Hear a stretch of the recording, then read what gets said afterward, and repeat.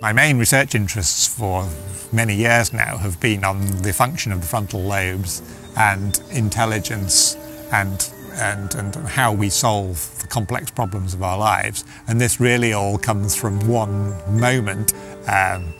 So it was many years ago. I used to be involved in research on traffic accidents.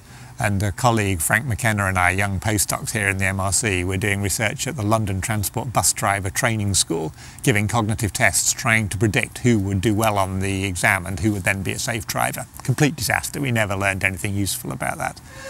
But I would give them the instructions, and then they would know what they were supposed to do and do the whole thing wrongly, and I'd have to go through the instructions all over again.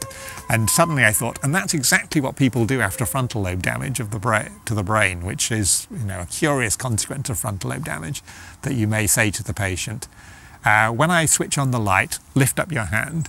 You switch on the light, and the patient says, I should lift up my hand. And they sit there doing absolutely nothing. Somehow they know what they should be doing, they're perfectly capable of doing it, and yet with frontal lobe damage the knowledge doesn't connect to the action. This is a really critical discovery about the mind and brain, and the next 30 years have been spent unpacking that discovery, I suppose. I think without doubt, one of the things that the human brain is specifically equipped with is massive flexibility. This is why we have been able to do things that no other species could come close to doing.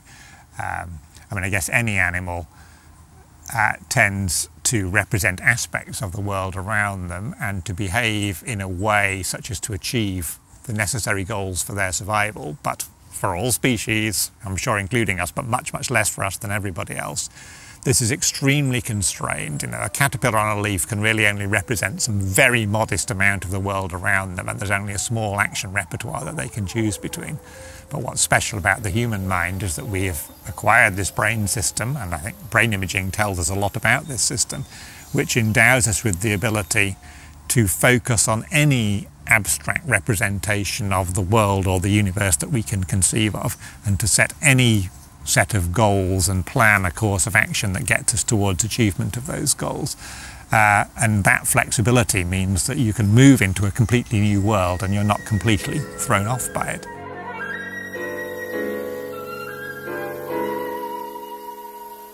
Human beings are born as natural scientists. You give a little toddler 2 toys, for example. They're both interesting, they'll play with both of them, but one of them it's kind of obvious how it works, and the other one has got an air of mystery to it. And pretty soon you find it's the one with mystery that the child is playing with, and they're doing little experiments on it to see how it will work. And I think if you think of science in that way, you immediately can get this emotional sense. This is absolutely fascinating, trying to understand something that previously we don't.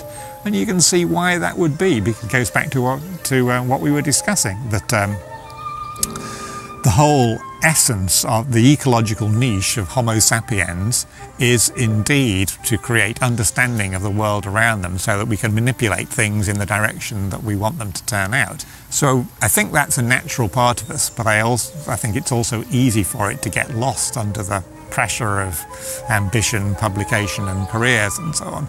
And I think you absolutely must try and hold on to the fact that you're doing this simply because it is terribly, terribly interesting to find new stuff out. And that's certainly what gets me going in the morning.